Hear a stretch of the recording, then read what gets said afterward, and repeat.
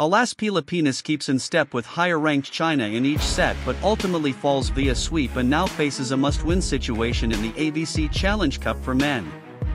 Alas, Pilipinas faces a must-win situation in the Asian Volleyball Confederation Challenge Cup for men after dropping its opener against China in Bahrain on Sunday, June 2nd.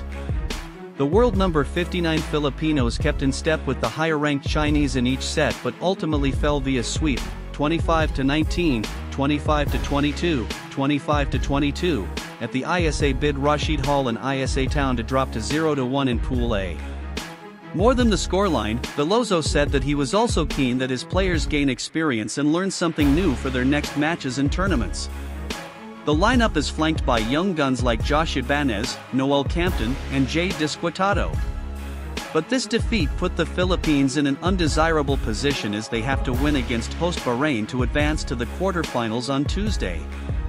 Two-time Most Valuable Player, MVP, and two-time Best Outside Hitter Josh Ibanez suited up in his newfound position as a starting libero, and absorbed the loaded kills of China. Playmaker Owa Retamar made his return to the national team and confidently orchestrated the plays for the Philippines. Alas, Pilipinas put up a gallant stand as they tried to force to extend the set in the third frame as they trailed close, 21-23, courtesy of Jade Disquitado's hammer, 22-23. But China responded with back-to-back hits to completely fend off Alas Pilipinas, 25-22. For more news, scores and highlights, kindly hit the subscribe button and hit the notification bell. Thank you so much.